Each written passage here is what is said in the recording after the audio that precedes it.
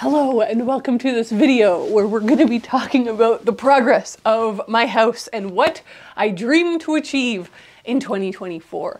I cannot believe that it has been over 3 years. We're moving into the 4th year of me living in this house. I moved into this house at the very end of 2020, and so my renovations and the whole journey of this house started fresh and clean January 2021. And I sat here and I told you all about it, and I went on a whole house tour, and I basically was like, here's where we're starting and here's where we're going. And then a year later, 2022, I told you what had we accomplished in a year of renovations. And then again in 2022, I told you what I had accomplished at the end of the 2nd year of renovations. So here I am at the end of the 3rd year of renovations to talk about where we're at. And it's very interesting. It's very different from the other updates because last year was not very productive, if I'm being honest. What's important to note, and I actually really think this is important to note, is that 2023 was one of the happiest years of my life. Isn't that wonderful? I had quite a few very difficult years for lots of different personal reasons, and I know basically everyone did for a few years there. 2023 finally kind of felt like turning over a new leaf. And obviously, turning over the new leaf probably was when I moved here 3 years ago. But it didn't feel that way until 2023. I think 2023 is when my brain finally clicked into place and was like, you live here. You're not gonna move again. You can feel stable here. You've started to make some friendships here. You've started to get favorite places and have visitors to your home. And it just started to feel like I'm living here, not like I've just moved here. But I didn't get a lot done with the house.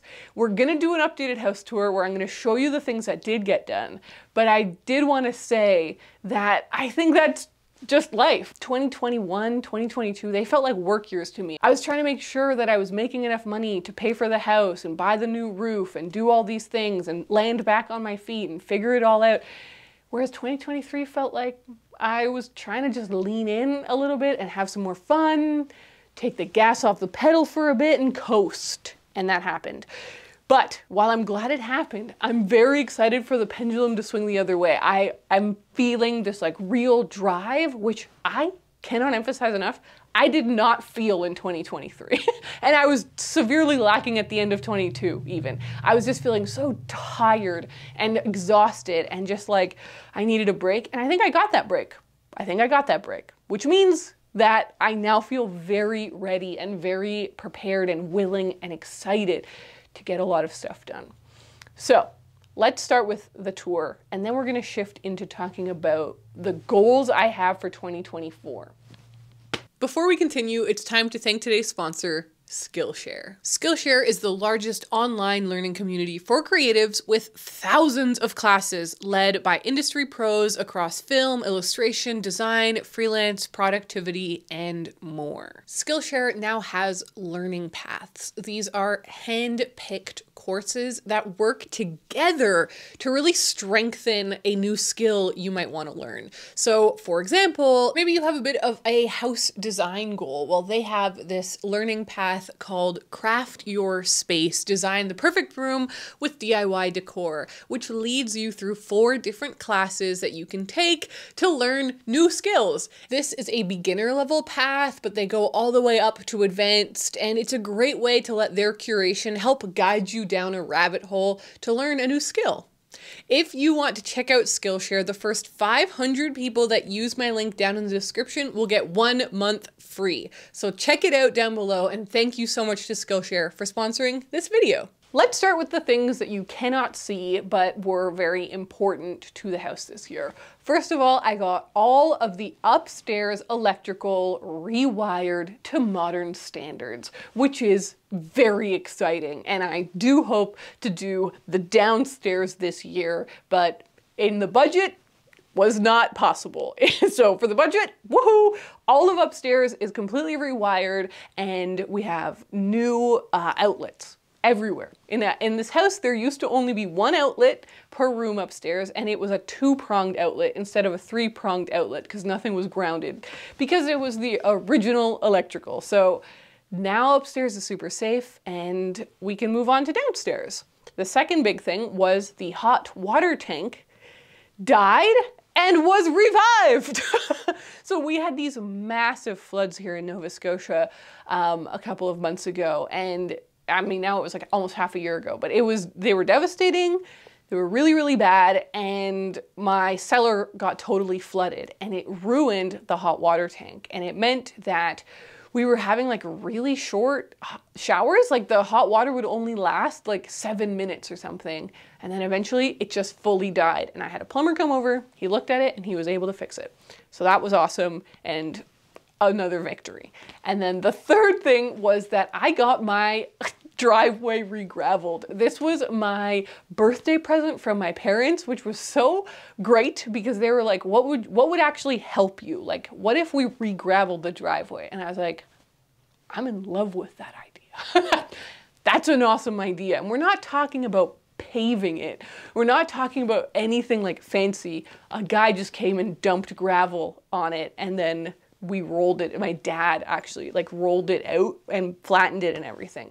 But it's awesome, and it's so much better than it was before, and it was like a great life improvement. So those are some of the structural things. But now let's talk about the fun stuff. In this room, the new shelves. They are beautiful and extremely functional. What's funny is in this video that I did last year, you can actually see the books piled up behind me, like they were growing and multiplying, and now they have a place to go. There is no books on the ground right now, and that's huge. And I'd been meaning to do this. I'd been meaning to finish this project for a long time, and I'm obsessed with how it looks. It's beautiful. If you watched that video, wait, where did I put them? Oh, here they are. If you watched that video, I had a problem where I ran out of bookends. I got some new ones. I bought a bunch of these black ones, and I think they look so good because they go with the brackets. So just solving problems all over the place. Next up is this very odd little view, because I don't know how else to frame the kitchen to show you the carpet removal. This is huge because in 2023, I finished removing carpets from this house. If you've been here for a long time, you know that this house had every color of carpet that they sold in the 1970s. Lime green, bright yellow, orange, brown, faux tile. If they made a carpet, this house had it, and in surprising places. The upstairs bathroom had it originally, and this kitchen was fully wall-to-wall carpeted, and now it is not. This is by no means the finished floor. This is basically subfloor, but for now, it's clean. It's got a fresh coat of paint on it. Eventually, I'll be putting new flooring on top of it and making it really beautiful, but at least we're not on carpet. And here I am at another strange angle, partly because if you can have dug in the frame, you should have dug in the frame. But no, I wanted to show you that this room also got some big serious floor changes because this was also carpeted. This is the nicest floor I've found in the whole house. This is like actual beautiful floor that I don't understand why they covered in a brown carpet. But yeah. I restored this floor, not perfectly, but again, so nice for now, because this living room is going to be next year's project, I'll tell you that right now. But here you can also see that we put down new flooring in the bathroom. And again, this is temporary flooring, and I believe that they don't even recommend you use this particular type of flooring that I did for bathrooms, because if it gets wet, it can get destroyed over time. But this bathroom, if my plan goes correctly, this bathroom will not exist in a couple of years because I'm going to be moving it to a different part of downstairs, farther back. And so that I don't need it to last a long time, but for about 200 bucks, this is so much better than the tarpaulin I had here before. So huge improvement. Doug approves. Do you approve? Oh, he's so restful right now. Oh, he's a perfect dog. Wow. Let's go upstairs. All right, here we are upstairs in my bedroom where we tiled this little project, but let me tell you, this little project made a really big difference in this room, I think. It knocks it and elevates it into the next level. Having this little feature just makes the room feel so much more purposeful and designed and thoughtful. I'm obsessed with this project. It's one of my favorite projects I've done in the house. It's really, again, it was small in scale and in scope, but I just think it's one of those things where it was like, yeah, it was kind of a small project, but the impact is really big. Like you walk into this room and you're like, what is this custom tile? What's going on? And in collaboration with the wallpaper, and I'm really happy with like the furnishings and the linens in here. I just think this room is so pretty. I love this room. But that brings us to the end of the accomplished list. That's kind of the tour of everything new that happened in the house. Not much, you know? Like, as I said, not much. So now I want to transition over to doing something that I hadn't done in the other videos, because I pretty clearly know what I want to accomplish this year. In 2024, I want to feel some really solid progression forward. And so I was thinking, a lot of brainstorming was happening, and I was thinking, what could I accomplish in the house that would feel like really big progress, but I actually think is super doable and would be moving the needle forward in a way that I'm proud of and is challenging, but is not stressful and overwhelming. And I was thinking, what do I have left? What do I have left? And I have decided. I have 2 resolutions, house-related goals for the year. The first one is to finish upstairs. And the second one is to finish the front face of my house. Let's go outside to talk about the front face, because that just seems fun. Okay, I wanted to film in front of the house because I'm talking about the outside of the house. But the river is raging, and I feel like that's way cooler. Okay, the river's really loud, so I'm gonna hold the mic up really close to my mouth, but you can see the very edge of my house in the shot. This is the river that rages behind me. If you're the kind of person who like turns on water sounds or like white noise sounds or waterfall sounds to try and fall asleep, boy, do you wish you lived in my place. It's all you can hear. Anyways, so I have not prioritized the outside of my house as much as I thought I would, and that's for a lot of reasons. Number one, there was one huge thing I had to do: fix the roof. And I did that last year, well, like in 2022. And after that, I kind of deprioritized everything else. The second reason, and I've talked about this in videos before, but it's fascinating to me how the videos really do giantly impact the way I've been renovating the house. And I don't want to show the outside of my house or my area at all. And so I haven't done anything outside. The third reason is that it's not as fun. Like, renovating an interior room that I'm going to be walking in and out of all of the time feels more impactful to me and is just like exciting. So I deprioritized the outside, but no more. I realized if I don't spread it out a little bit, it's just not going to get done. And so I really need to put it on the list every year to check something off. And I realized it would be fun if every year, and I say fun, it's not actually fun, but it would be fun if every year I basically say, like, I'm going to do the front face of my house, I'm going to do the side of my house, I'm going to do the back of my house, I'm going to do the other side of my house. Because that way, in 4 years, it will all be done. And I spread over the cost, because I kept thinking, like, God, what year am I going to paint this entire house? It's so big. I want to do the front face of my house this year. This is a goal of mine, and I probably will not document any of it because it's just kind of personal info, but I want to paint the front of the house, I think, and there's a rotted sill. I need to hire someone to fix it. My little porch is kind of falling off, so I need to repair that.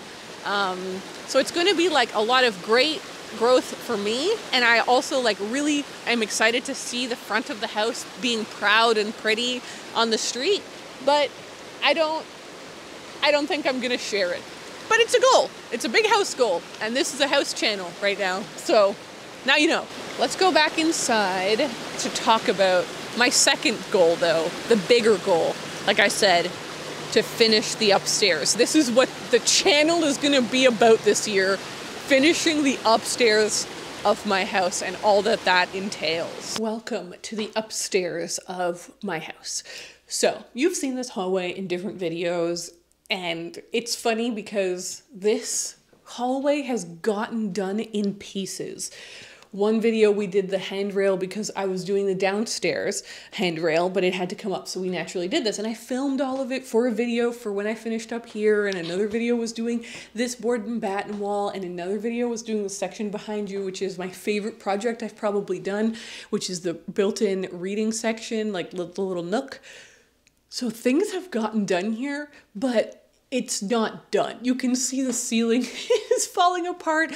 I need to rip down these things. There's a hole over there. There's all sorts of problems. So I feel like this is sort of symbolic of the upstairs, because from my vantage point right now, I can see 5 doors. This one, and then there's 2 bedroom doors over there. That room is done. That's my bedroom. This room is done. This is the guest room. But this door leads to nothing good. That door leads to nothing good, and so does that one. So basically, this year, I want to completely finish the upstairs of the house. And this is where my official floor plan comes in, because I just thought it would be cute. So this is what we're dealing with right now, and we have that room done and that room done, but all these other zones are in different stages of done. Let's start with the bathroom. The best discovery of the year was that there is a giant secret area behind my sink. You can't write that stuff. I'm so excited about it. And this bathroom, there's all sorts of things going on. I have a plumber. I know a plumber now. I have plans for upstairs for how to finish this roof off. I'm in the midst of the plans, okay? So you're going to be seeing a video about this really soon, hopefully in the next few weeks, and it's going to be gutting the bathroom, because now that I destroyed this, I need to rip out these guys. I need to remove the sink. I need to remove the tub. There's all sorts of things I need to do before we can, like, we got to rip it down so that we can build it back up. I'm so excited. This is gonna be huge. If I can shower upstairs, are you kidding me? That's what dreams are made of. Okay. And now here we are at the door to the spooky room. This, I just realized one day that I just have to do it. Like, when is going to be the perfect time to do the spooky room? I'm not sure, but how about right now? Right now. So let's go in there.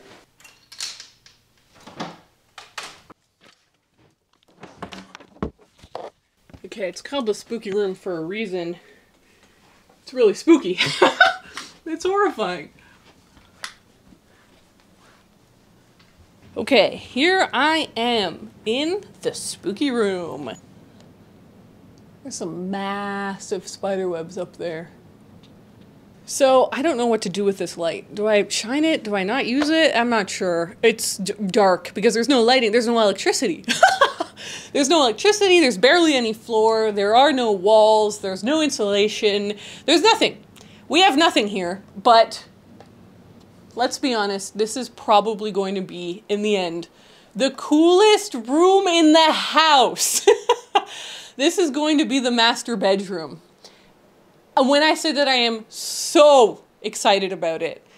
I mean, I know I'm excited about everything, but I really am. It's going to be incredible. It's just going to be incredible. If you want a tour of what this room actually looks like, it was one of the first videos I posted, I think. And I have another follow-up video where me and my mom really cleaned this room up. And now it's time to do the next steps, which is removing like all these weird walls around here, and then building up the floor, and then insulating the walls, and then getting the electrical. There's so much to do that it's gonna be incredible. And now we exit. Yes, it has become a bit of a storing ground.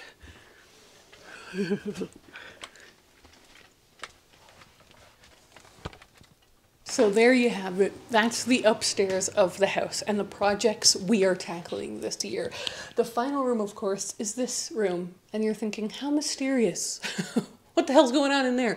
It is a bedroom the exact same shape as my bedroom, but it's my parents' room. They're currently in the midst of a giant renovation of their own home, and I believe that they were going to move out this year, and so I'd be able to renovate this room as well. But it's their room, so I'm not going to go in there and show you their stuff. And if they don't move out by the end of the year, that's fine. I'll fill it in with another project because there's loads to do in the house. And I have other projects I really want to finish this year that are a bit smaller. Like I want to do the new flooring in the hallway downstairs, and I want to finish this one little corner in the dining room where we had to cut a giant hole in the wall to install the new electrical panel. And I want to put like a cool cover over that and stuff. So there's other little projects I'll be doing this year in the house, but the upstairs is the main thing I want to do. Hello, it's Ariel in editing land. I realized that for all of the things I said I want to do upstairs, I forgot to mention two very important projects, which are structural. When I say finish upstairs, I mean all the cosmetic stuff in all of the rooms, but I also mean some of the structural stuff, which in the upstairs is insulating the attic, which is not insulated at all, and fixing the windows. So every room upstairs has a window and they are not double paned, and the single panes that are there are hardly holding on. They are all in dire need of restoration. So if I restore the windows and I insulate the attic, it will mean that not only is the upstairs beautiful and usable, but it's also fully sealed and the windows are great and the heat is being kept. So those are important goals for the year as well. You might be wondering, what about the kitchen?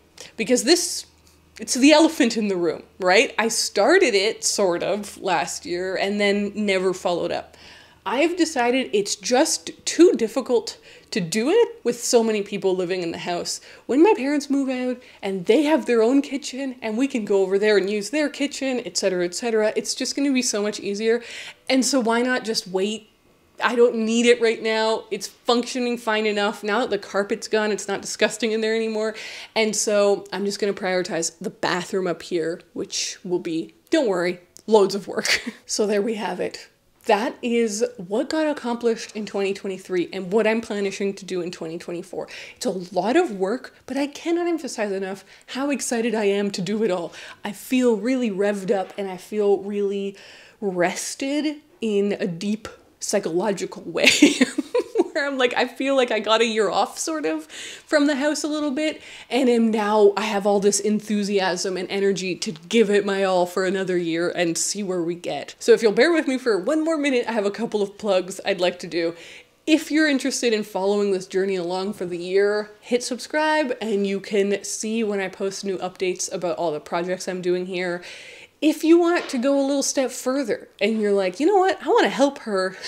I want to buy a can of paint for her. I want to help her get some tiles for the bathroom. Please consider becoming a patron. It's the best way to support my channel, and it means a lot because it's a consistent amount of support that I get there, which is just so helpful. And finally, thank you, of course, to Skillshare for sponsoring this video. So there you have it. I really feel like this video is like the champagne pop of the beginning of the year. Look back, celebrate what we got done, even if in this year's case it wasn't that much, but look ahead, dream big. Massive ambitions. Gonna try my best. So we're off to the races. Thanks for watching, and I'll see you in my next one. Bye.